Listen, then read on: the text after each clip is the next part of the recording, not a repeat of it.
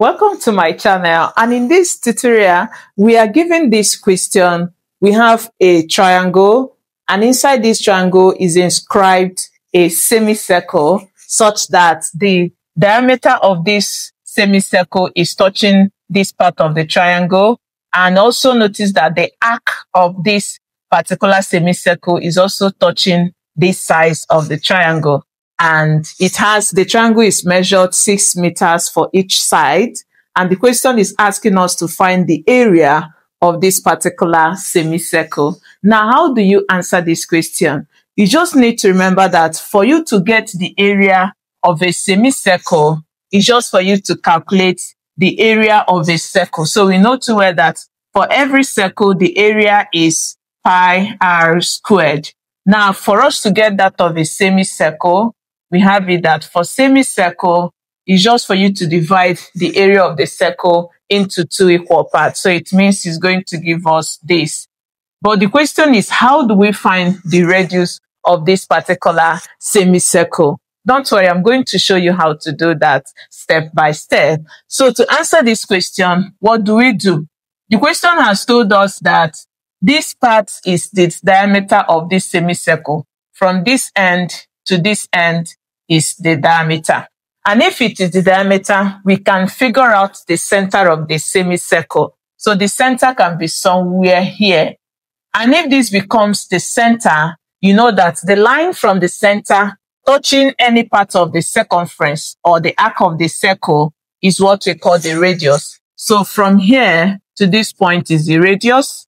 From here to this point is the radius. You can form as many radius as you want. You can also form from here down to this. You can form from here to this point. You can form it from here to here. You can form from here to here. But we want to get this significant radii that will help us in answering this. And what are they? We can get it from here just to touch this part of the semicircle. So we can get our radius this way. And we can also get the radius this way. Did you see that? And if this is true, remember that for each time you see that this arc of the circle is touching the triangle at this part. It means that this line becomes the tangent, because for every circle drawn, a line that touches the circumference of it, this part is the circumference. So any line that is touching the circumference at a point is what we call the tangent line. And this reminds you of a theorem. And what is that theorem? The theorem says that for each time you draw a tangent and there is a line from the center, which we know a line from the center touching the circumference is what we call the radius. So whenever the radius comes in contact with the tangent, it always makes angle 90. In that case, we call it the tangent and the radius theorem. So this is going to help us a lot in answering this. We have seen that we have formed this significant radius. We can take this part off. Let's work with this one. We have formed this significant radius. We can form it, since it has touched this part becomes the tangent. So since it's touching it at this point, it means it forms angle 90 at this. Your reason is your tangent and radius theorem. Now, of what use will this be to us? Let's see to that. So with this, you know that from here, just watch. You see that from here to this end is our 6 meters. From here to here is 6. And if this is true, it means that from this end, from here down to this part, is going to take half of it, which is 3 meters. So if this part is 3 meters, from this end to this is 3, and you know that from here to here is our radius. What do you think we should do to find this radius? Now, it means that, you remember that this triangle, the big triangle here, is having the sides to be the same. And whenever you have a triangle that has the 3 sides to be the same, it reminds you of what we call equilateral triangle. And if this is equilateral, because the sides are all the same, it means that for every equilateral, the angles are also equal, because each of the angles will always give you 60 degrees. And you know that the sum of angles of a triangle is 1/8. So each equilateral angle is always 60 degrees.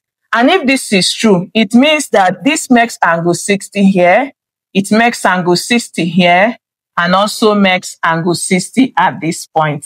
Now, will this be of use to us? Yes, because we can bring this shape out. Let's bring this shape out to see what we can do with it. So bringing it out, we have, and if you had watched through this point, it shows what to do interesting. Don't forget to give us a thumbs up. If you are still new, hit that subscription button. If you find this interesting, don't forget to share with others. Let's keep doing this to have.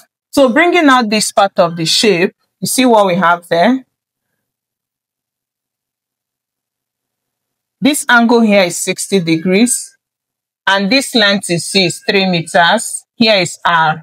So what do you do? Whenever you have two sides, you are looking for one of the sides and you have an angle. Each time you are working with size and angle of a right triangle, you see that this has formed right triangle. Always remember to make use of your trig ratio. So at this point, you are going to use trig ratio. So to do that, remember this side becomes the hypotenuse side. And this is where the angle is formed. Automatically, the side opposite becomes the opposite side, and the remaining side is the adjacent. So if you apply your trig ratio, use your SOHCAHTOA. So which of these are we going to apply? You see we have the hypotenuse side, and we are looking for the opposite. So which one do we go for? The one that has opposite and hypotenuse is this. So we don't need these two. So using our SO, which we are going to now have, sine of this angle 60 is equal to our opposite is our radius, and we are dividing it by 3. So what do you do? Multiply each part by 3. So let's do that to have. To do that, we now have multiply this by 3. Our radius is going to give us 3 sine 60 degrees. And this becomes the radius of this particular semicircle. Now that we have formed the radius, how do we get the area? Remember, the area of the semicircle is given as this. So let's work it out using this to have. So finding the area of the semicircle, we now have it as pi r squared divided by 2. So this is going to give us our area is pi multiplied by our radius is this. So we have r sine. You remember that sine 60 is a special angle, and we know it that sine 60 is given as root 3 divided by 2. So in that case, we are going to replace our sine 60 with this value. So we are going to have our radius is going to be 3. Our sine 60 is this. So we have 3 multiplied by root 3 divided by 2. And it has to be squared. And then you divide your result by 2. So let's simplify this. We now have area is pi multiply. This times this gives us 3 root 3 divided by 2. And it's squared. Then we divide the result. So let's do it well. So we have this, and it's divided by 2. Let's simplify the answer. So from here, we now have our area is pi multiply, square this, and also square each value in the bracket. So we have 3 squared multiply root 3 squared, and then divided by 2 squared. And everything is divided by 2. Simplify finally, we have area is pi multiply 3 squared is 9. This square cancels the square roots. 2 squared will give us 4. We can turn this division to this. And this is 2 divided by 1. So we now have the area is pi multiply 9 times this gives us 27. So we have 27 divided by 4. Change this to multiplication. You reciprocate this. So it's giving us 1/2. So we now have our area is multiply this, you have 27, multiply this, you have 8 pi square units. So this gives us the area of this particular semicircle. And I hope you learned something. Don't forget to like this video, share. I'll also be curious to see your own method. If this helps you, share with others. I will see you in my next class. Thank you and bye.